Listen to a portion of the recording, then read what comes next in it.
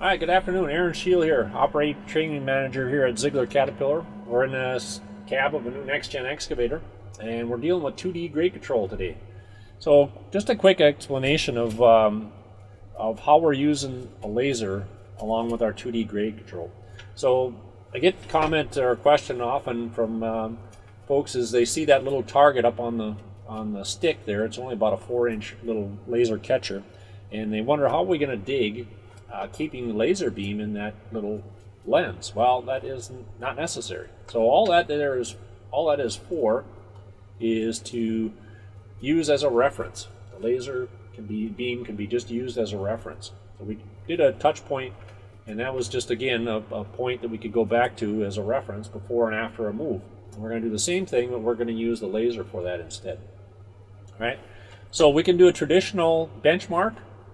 So what we can do is reach over and from a known elevation we could set a benchmark, and whether it's grade or if we had to put a cut or a fill in from that spot, whichever, it doesn't really matter for what we're up to here. We're going to go ahead and put a mark there. So that's our grade.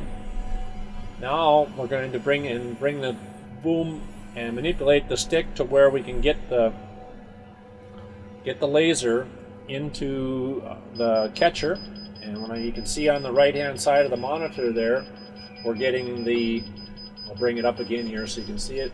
You're going to get the icon there. I'm going to hit the button. Grade has been accepted, the reference has been accepted. So now we're going to be able to travel. It says grade traveled is detected, so it's paying attention, knowing that if we don't do something about that, our grade is going to be compromised. So we get down here off the pile, and if I was to reach over and touch our grade point,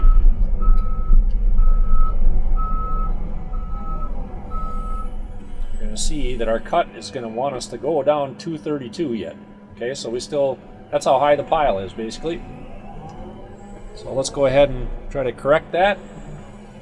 We're going to get the laser down, the beam in the lens again.